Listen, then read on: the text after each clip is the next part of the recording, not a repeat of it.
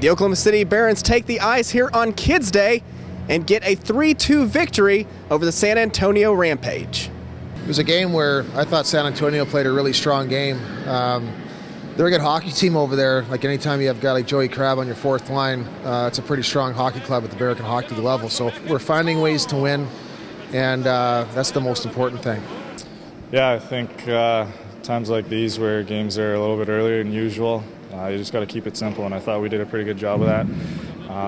You know, it was a weird game, penalties back and forth, goals back and forth, but for us to battle like we did late in the game and make sure that no shots got through in that last minute for us to come out with the win, that's a pretty big confidence booster for not only me to get in this win, but for the team as well. Goaltender Tyler Bunz gets his first AHL win and even assists on the crucial game-winning goal by Linus Omark. I think it might have been a save, and we just went up the ice and scored. So I didn't really pass. I don't think. I can't really remember the play. I just heard my name in the intercom. So it's just, I guess it's another little cherry on top after my first AHL win tonight. You know, like we're kind of under siege in the first period, but Tyler Bunz was there, and he played an outstanding game tonight. He gave us a chance to win, and we were able to capitalize late in the game on that one scoring opportunity that Linus had. You know, that's Linus. So like he.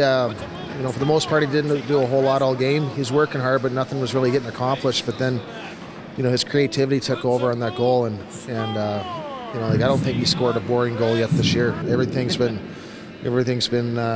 pretty exciting. Next home game for the Oklahoma City Barons this Friday. It is Barons night. That's $2 beers, $1 hot dogs. They'll be taking on the Abbotsford Heat in a 2-game set. They'll also be playing Saturday. One lucky fan will drive away in a new car. For Barons TV, I'm Kerry Shuck.